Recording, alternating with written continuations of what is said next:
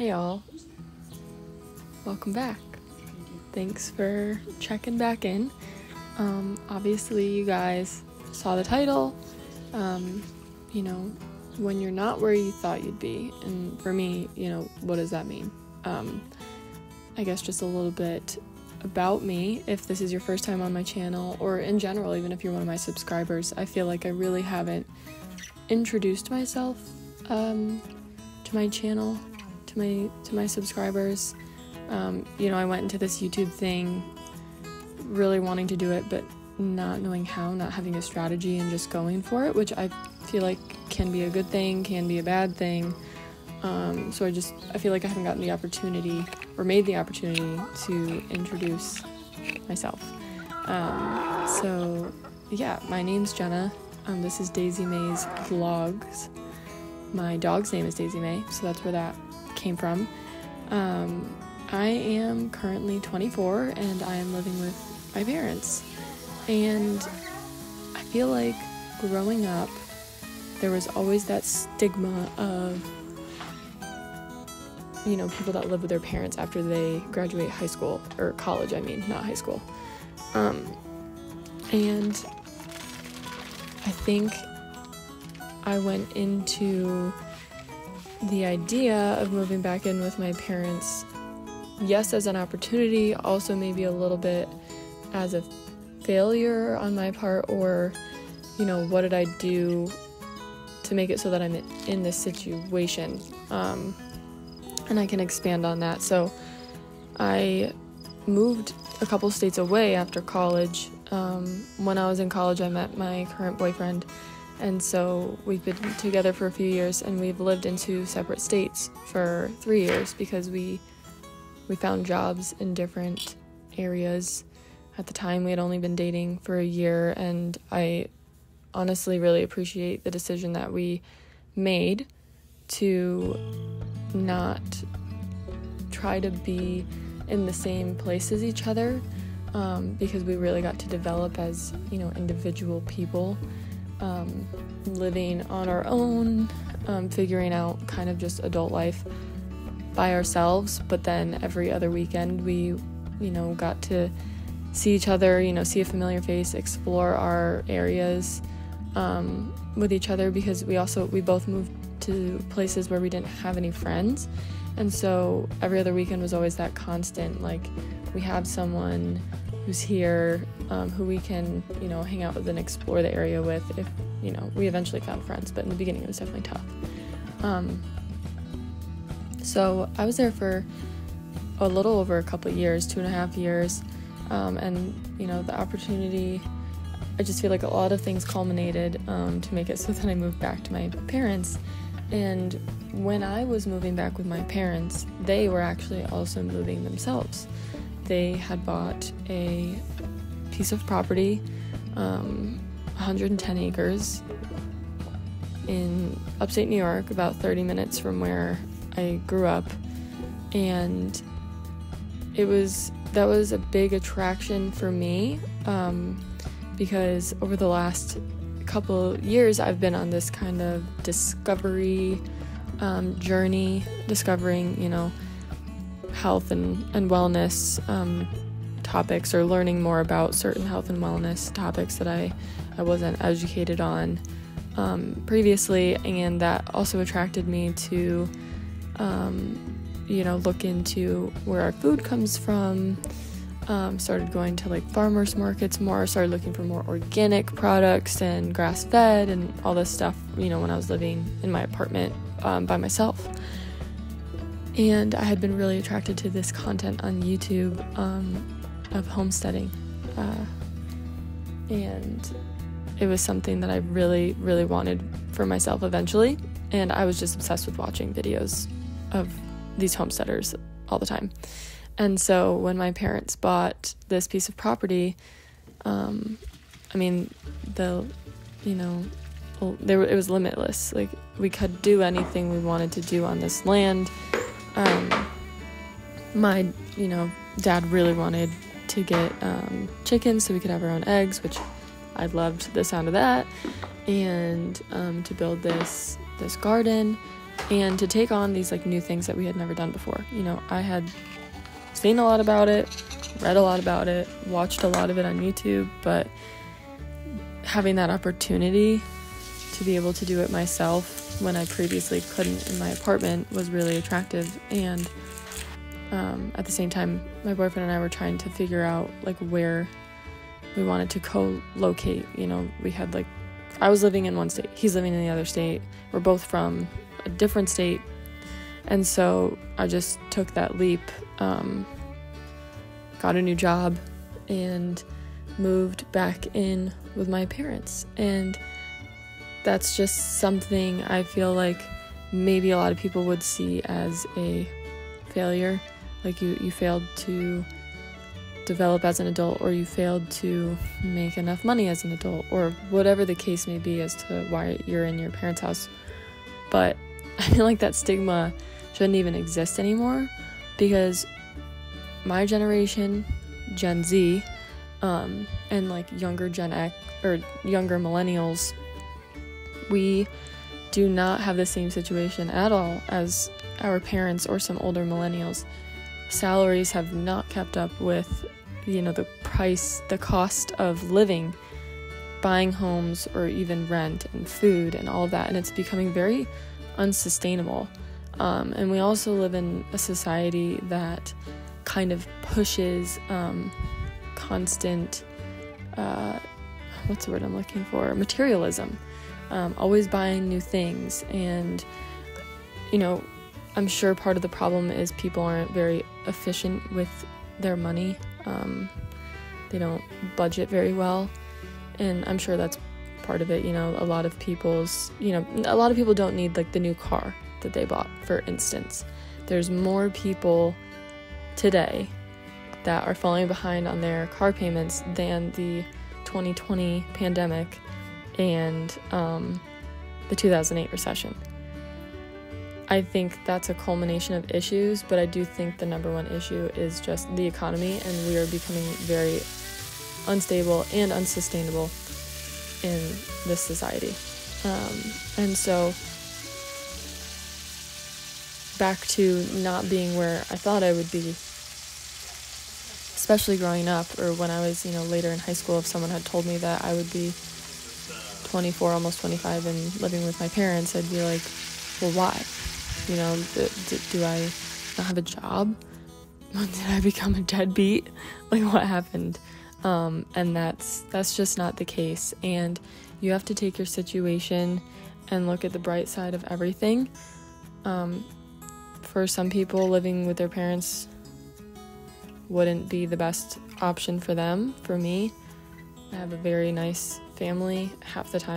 More than half the time, I don't even have to cook, which is why I want to be honest with you guys in my situation and where I'm at, because this is the type of content I really want to make, like this homesteader, homemaker type of vibe, but I know I'm not there in my life. And so I don't want to pretend like that's where I'm at, if that makes sense. Like, I look at creators like Farmhouse on Boone or Hopewell Heights, and I want nothing more than to be, you know, a stay-at-home mom. You know, I want to be married. I want to have multiple kids. I want to stay at home. I want to cook fresh meals every day. I want to homeschool. I want to do all these things.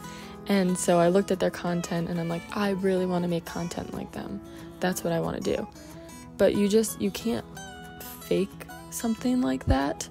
And when I first was starting my channel, I didn't really want to make it obvious, I guess, that I lived with my family, and that these, you know, sourdough recipes or whatever I was doing after work was like, I don't know, what I was doing during the day, and that it's just not the case. I do special projects so that I can film them and so that I can post them.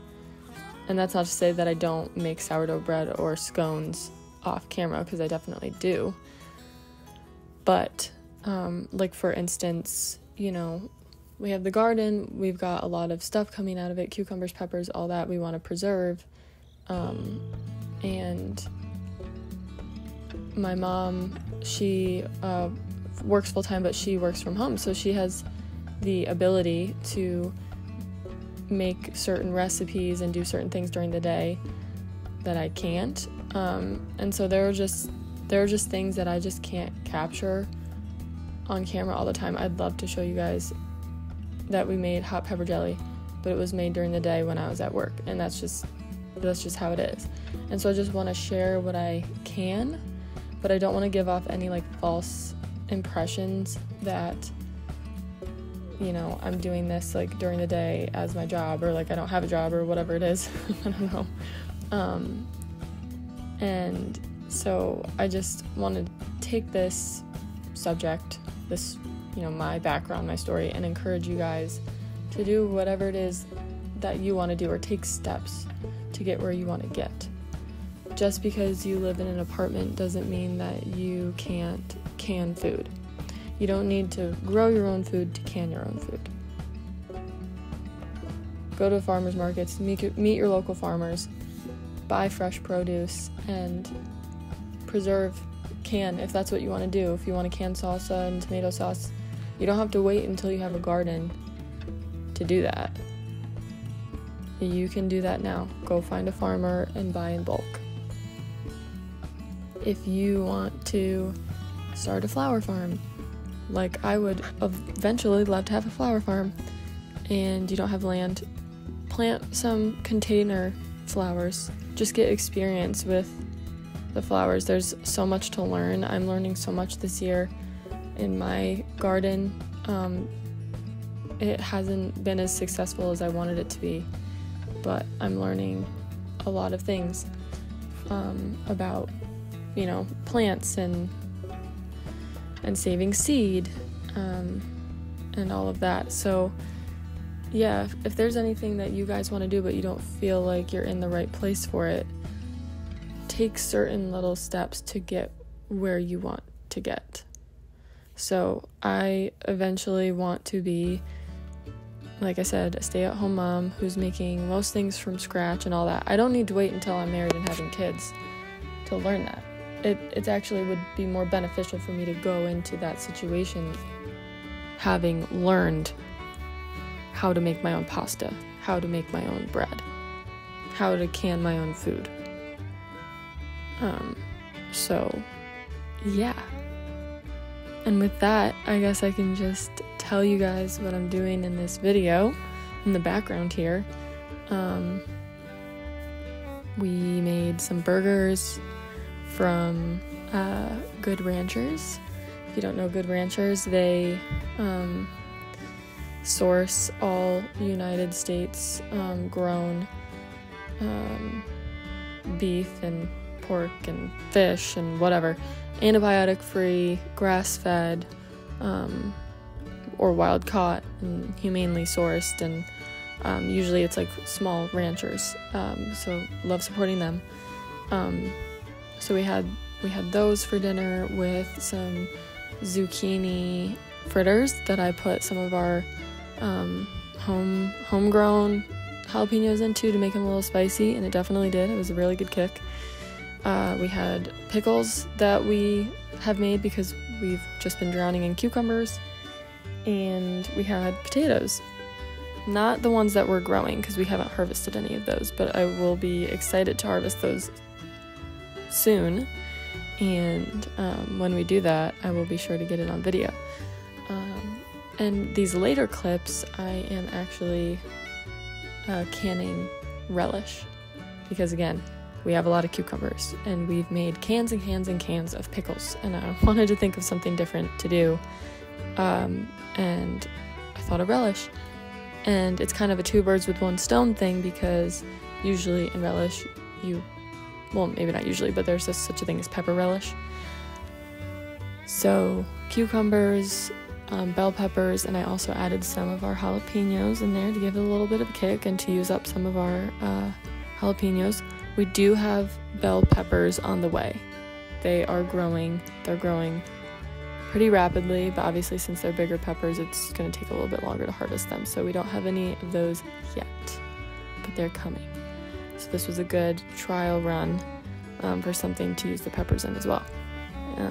I would probably tweak the recipe a little bit. I'll link the recipe below.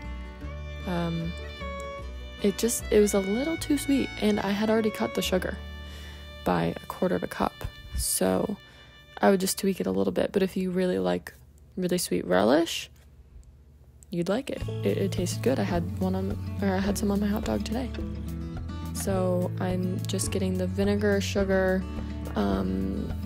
mustard seed, celery seed mixture up to a boil, and then I put all my vegetables in there. The vegetables were soaking in cold water and pickling salt for like 2 hours. I think that like rehydrates them and makes sure they're like more crisp. So yeah, soaked the vegetables for 2 hours, then made my vinegar sugar mixture, brought that to a boil, put the vegetables in, cooked that down for maybe like 5 minutes, and then you get your sterilized cans out and fill them to the appropriate level, usually leaving like a bit of headspace. And I'm putting on my sterilized what are they called, tops, and screwing on the lids, and then putting them back in the water bath for 10 minutes. For most of the things for everything that we've canned so far, our blueberry jam, syrup, pickles, all that, you just need to use a water bath. You don't need a pressure can. So yeah, took those out, labeled them, and then put them with the rest of our canned food. So thank you guys so much for watching, listening. If you made it to the end, I really appreciate you.